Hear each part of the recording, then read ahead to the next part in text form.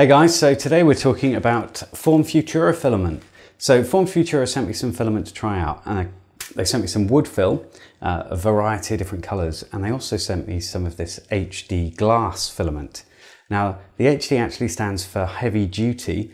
I thought it was high definition, but no, heavy duty because it's really strong. Now this is a PETG compound filament, and it's PETG is the kind of thing you get in plastic bottles, and it lets 90% of the light through that hits it. So with, I think, something like 1% haze.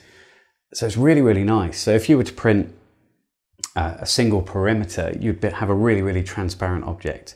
And then obviously the more layers that you put in, the more haze builds up, and the more the transparent nature of it degrades. But you can get quite far with this and see a lot of detail through it. So I've printed and designed a little USB light bulb. So this is modeled on a real world light bulb, vaguely. It's not perfect. I'll share it on Thingiverse so you can have a look if you like. But it's a hollow object. This one has is at 0.5 millimeters, I think, sort of wall thickness. You can go a bit lower than that, but I found a few problems doing that with the accuracy of my printer and the 0.4 millimeter nozzle. But this one has got great transparency. It's not drawing a lot of current, so this keeps going off, but it's really cool. So in a room that isn't as brightly lit as this one, I've got 3 lights on me at the moment. You can see this a lot better. I'll show you in a separate clip. So the FormFutura filament prints really well. I was very impressed. It's got great layer adhesion, perhaps a little bit too much at higher temperatures. It does claim it can go, it's something like 215 to 250. I'll put it in the description so you can see, or up on the screen. You can print at a variety of different temperatures depending on what kind of finish you want, and high temperature, quickly printed, you'll get more of a transparent result.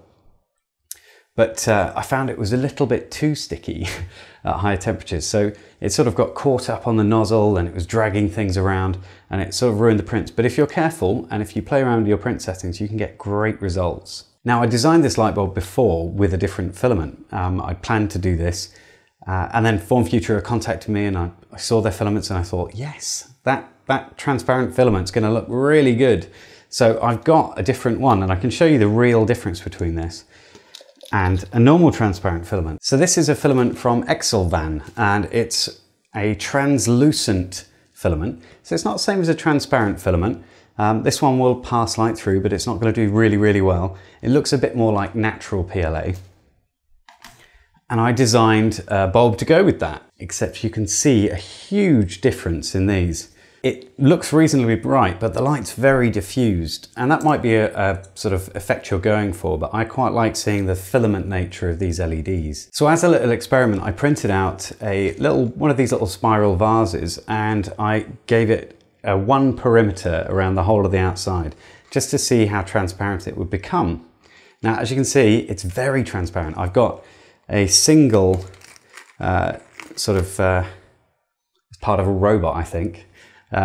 Little bit of PLA in here, and if I just drop in, you can see it all the way through. Now obviously the details are a little bit distorted because you're printing in layers, so it's going to distort the light as it goes through, but it will show you the color and the light from the inside. So it's pretty awesome. Now this bulb was printed at 220 degrees C, and it has 2 perimeters, printed without supports, and I'll pop it on Thingiverse so that you guys can download it and build it yourself if you like. This is the circuit diagram. It's really simple. It's just USB cable to a little perf board, and then a couple of resistors and a couple of LEDs. And I've put them onto enameled wire so that it sort of looks a bit more filament-like. It doesn't draw a lot of current, so it's just a little bit of a fun device really, like a desktop toy, I guess. I've done an illuminated project before, which was a little TARDIS that sort of faded in and out using an AT-Tiny 85. And I've got another one coming up. Now I've used a bit more of the FormFutura filament, and it's the wood fill, so we'll be coming to that in another video, but I've also done a little bit of an illuminated project with that, and I'm a little bit obsessed with LEDs at the moment.